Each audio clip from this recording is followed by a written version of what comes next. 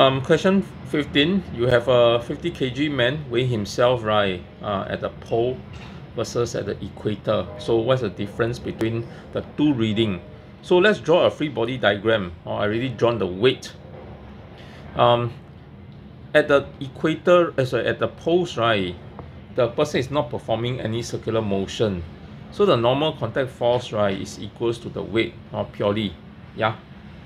But at the equator, right, because this person is performing circular motion together with Earth's rotation, yeah, so there's actually, right,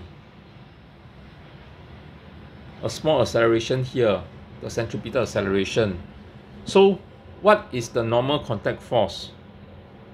Normal contact force, right, in this case has to be smaller than mg, so that there will be a net force.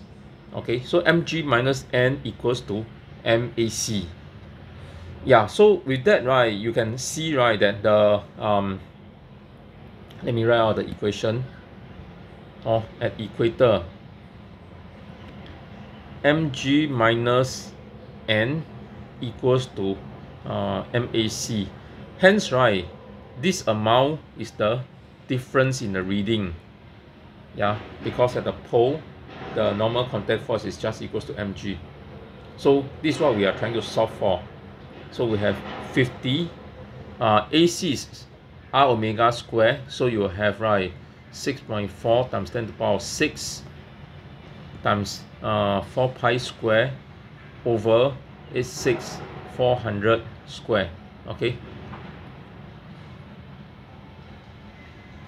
With that, right, you calculate, it should work out to be this entire term, right,